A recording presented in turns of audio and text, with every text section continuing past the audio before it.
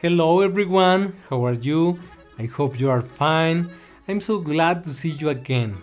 In the previous lesson, we saw a basic exercise for right hand, the correct position of our fingers, and the right use of the bellows. Today, we are going to see a basic exercise for left hand and the correct use of the basses. Thank you very much. Don't forget to subscribe to my channel and activate the little bell.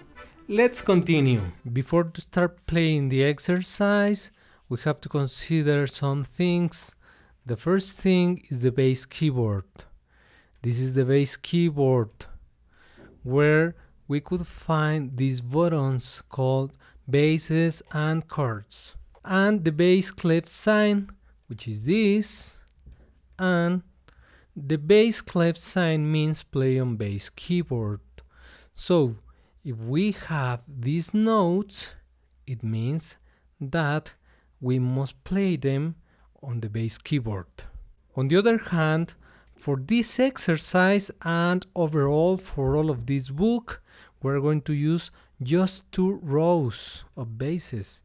This bass row and this, which is major chord row.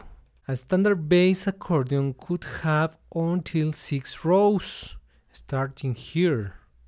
Check. And continuing here. 1, 2, 3, 4, 5, and 6.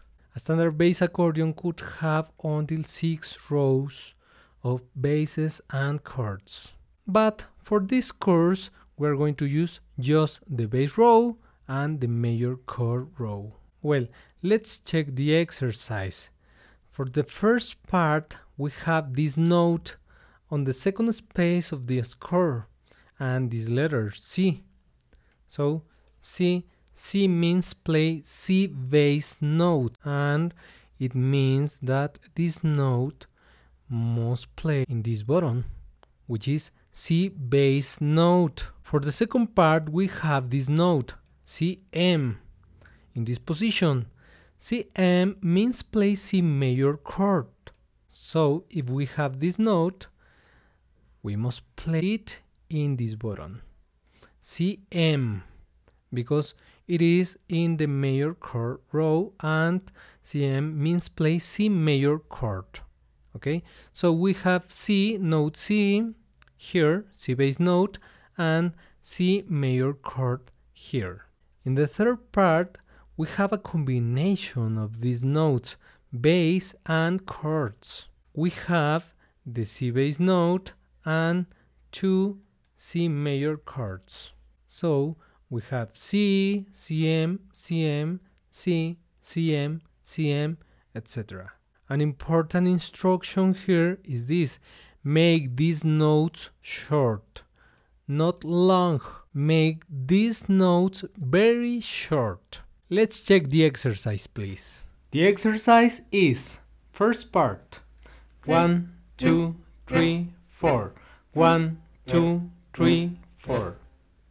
Second part 1, 2, 3, 4. 1, 2, 3, 4.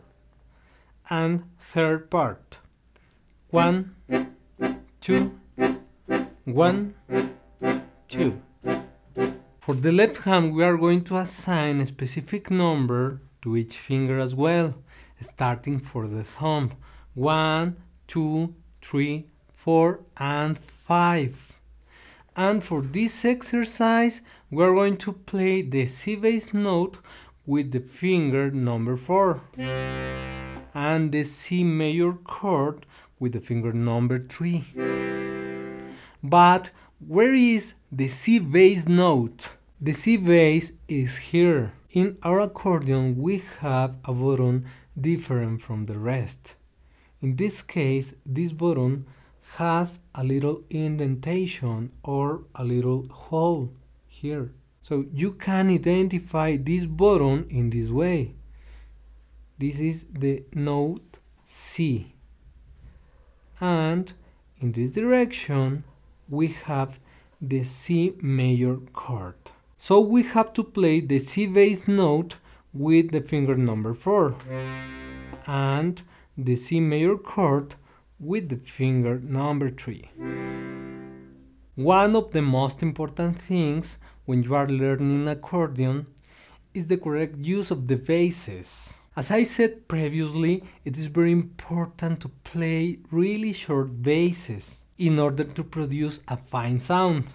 The basses by themselves have a great sonority, that's why it's very important to control them.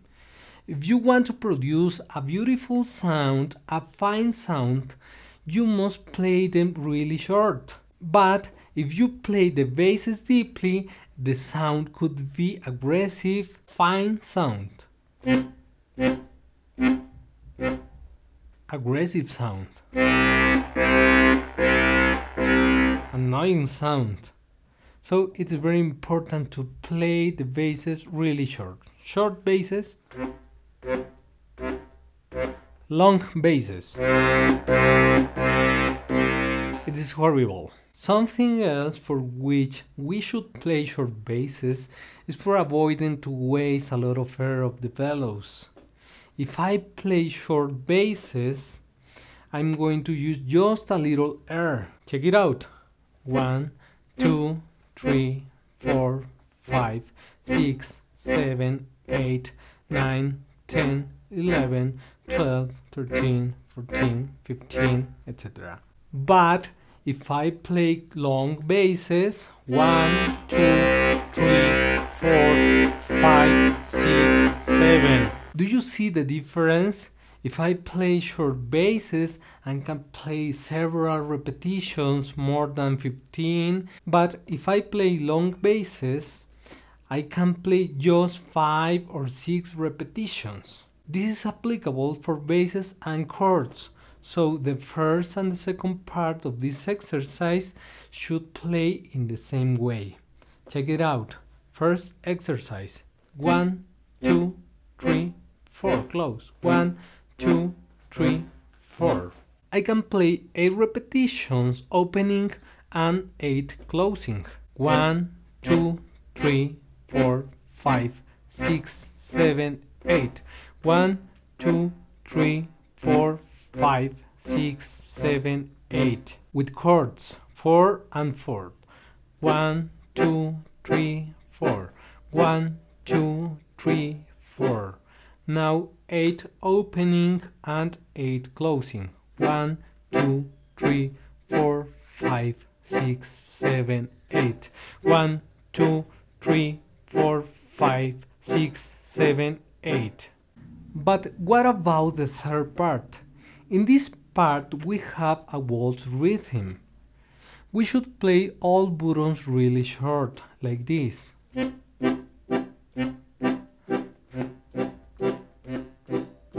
The beginners used to play the bass too long, like this.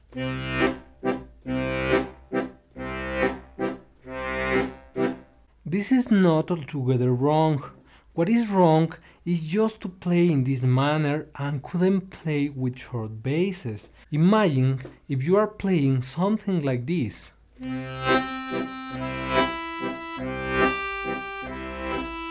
But you couldn't play with short basses.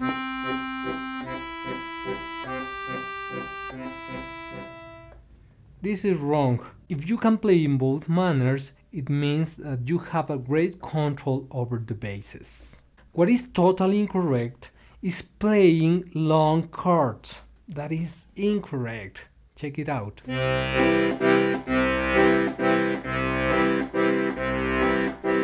This is totally wrong. I could play short bass and short chords, or long bass and short chords,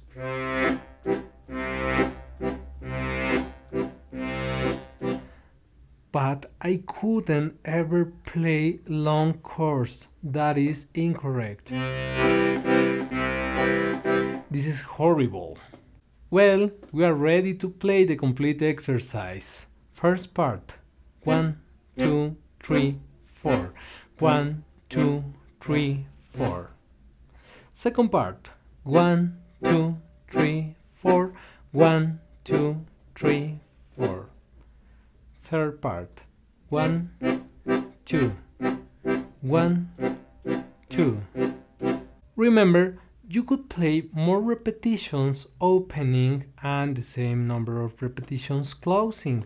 For example, in the third part, 1, 2, 3, 4, 5, 6, 7, 8. Closing. 1, 2, 3, 4, 5, 6, 7, 8.